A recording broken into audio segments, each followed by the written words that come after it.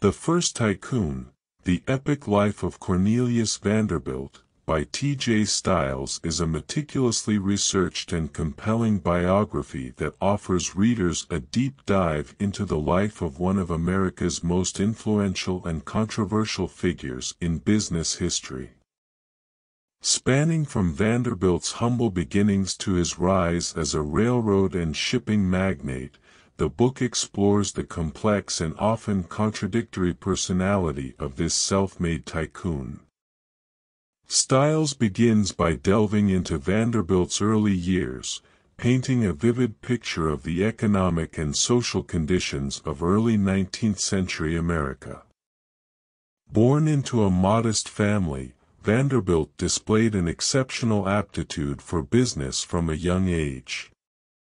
Stiles portrays him as fiercely independent, determined, and driven by a relentless desire for success.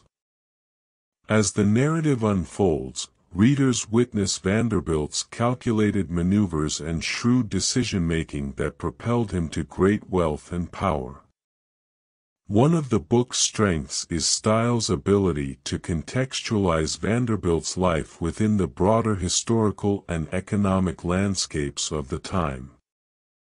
He explores the profound impact of the Industrial Revolution, the development of the transportation industry, and the advent of the railroad system on Vanderbilt's rise to prominence.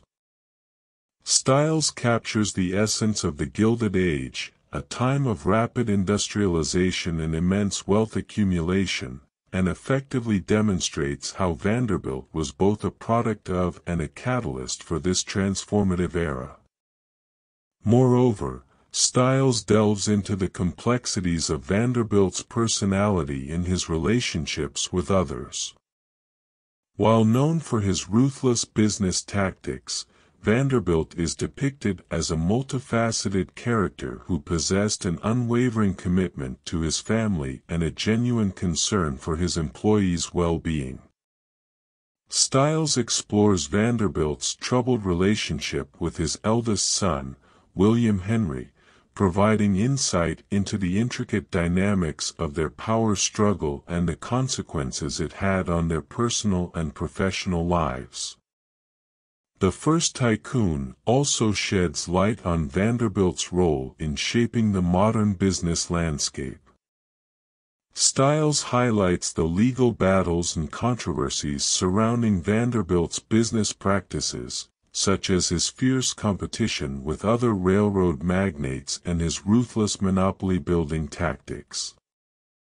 The author adeptly captures the cutthroat nature of the business world during this era, with Vanderbilt emerging as a larger-than-life figure whose actions reverberated far beyond his own empire. Stiles' writing style is both engaging and scholarly, seamlessly blending detailed historical research with a narrative that keeps readers captivated. The book is meticulously sourced and extensively footnoted, demonstrating the author's commitment to accuracy and thoroughness.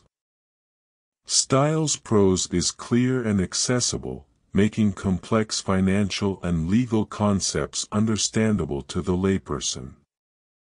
While The First Tycoon is undoubtedly a comprehensive and impressive work, it does have some shortcomings. At times, the sheer volume of information can be overwhelming, particularly for readers unfamiliar with the intricacies of 19th-century American business history.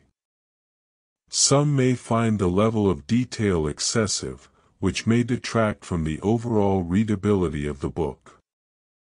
In conclusion, The First Tycoon, The Epic Life of Cornelius Vanderbilt, is a masterful biography that offers readers an in-depth exploration of the life and times of a legendary American industrialist.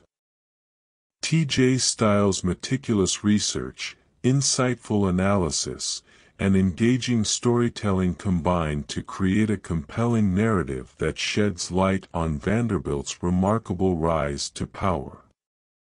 Despite its occasional density, This book is a must-read for anyone interested in the history of American business and the men who shaped it.